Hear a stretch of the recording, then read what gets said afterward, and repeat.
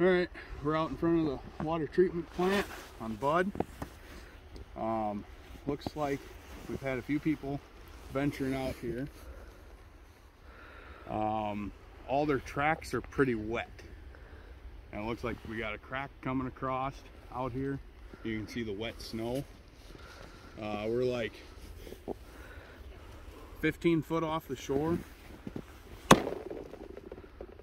I don't know if you can hear that or not, but that was kind of spooky. The whole ice has dropped like an inch. Yeah. It's not very thick out here. I'll walk out just a little bit.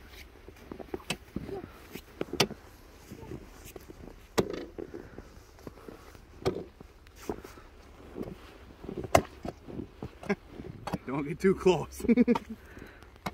So that was like 1 1/4 hits, and the spud bar went through. Hopefully everyone made it out all right out here with the tracks, but there's a lot of pressure on this ice with how much snow we got last night. If you're coming out this weekend, I can't say it enough, wear a float suit, have a spud bar. If you're fishing in a spot and it turns all slush, be aware of your surroundings, keep checking everything, making sure you're not going to end up sinking the ice and then it'll break on you. I mean, if I hit it pretty hard, it'll probably just go through in one hit, but it's not quite ready for a lot of pressure. Yeah. That's one hit, and that wasn't even really that hard, to be honest. We'll run up to Sisseton quick, see what that looks like. We'll see you guys in a little bit. So we're up here on Sisseton. The ice condition is a lot better than Bud, for sure. We're probably, I don't know, 150, 200 yards off of shore from the boat launch on the east side. Once again, the lake is covered in snow. There's probably 5-6 inches snow at least. I might be being a little generous. We got a whole spud over here.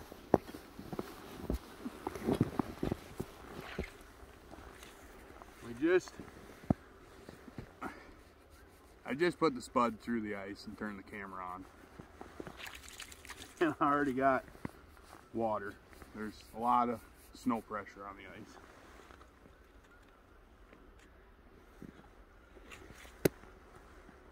So from right here, I hooked the bottom of my spud on there. Sorry, I don't have a tape measure with me right now, but I hooked the bottom of my spud on the ice, held my finger.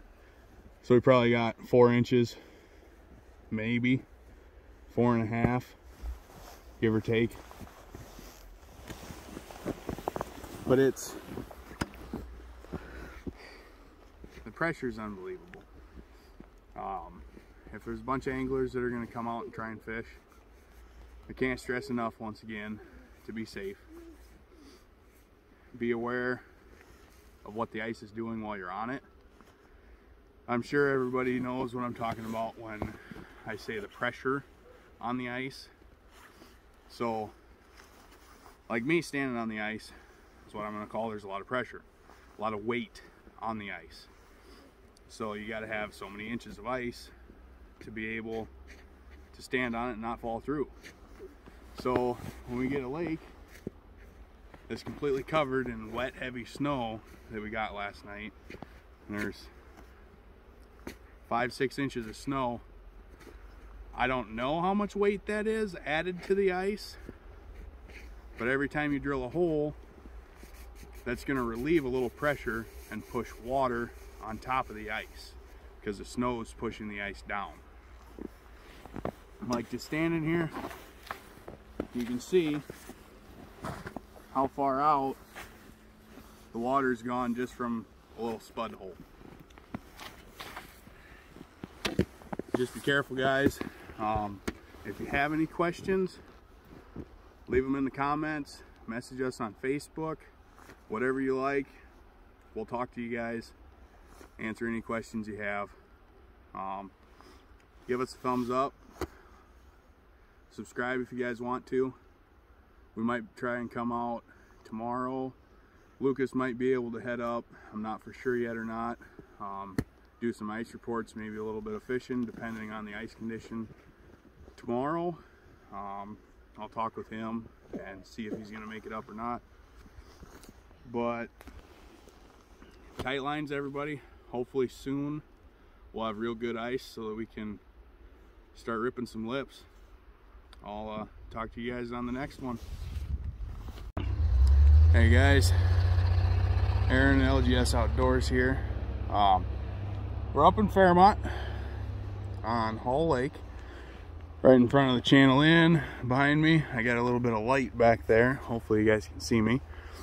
Sorry it's a little late and dark out, but finally made it up to the lake to check out all this snow we got.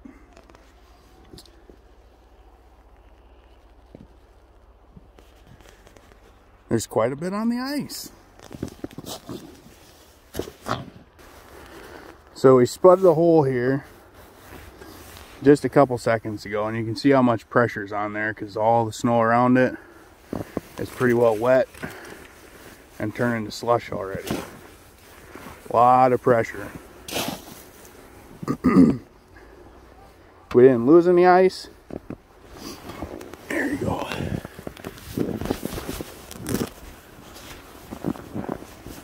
We gained a little bit since the last time we were here. Lucas was out here and did an ice report a couple days ago. Out in front of the Channel Inn, I'd say we're at about 6 inches right now, which, thank the Lord. Hopefully it holds. Maybe the weather will get a little bit warm and melt some of the snow away, hopefully, for pressure wise.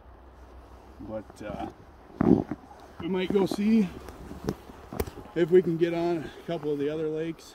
I know right here is the best ice in Fairmont as of right now.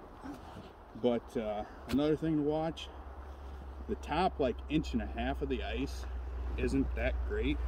It's pretty broke apart. It just kind of chisels in chunks.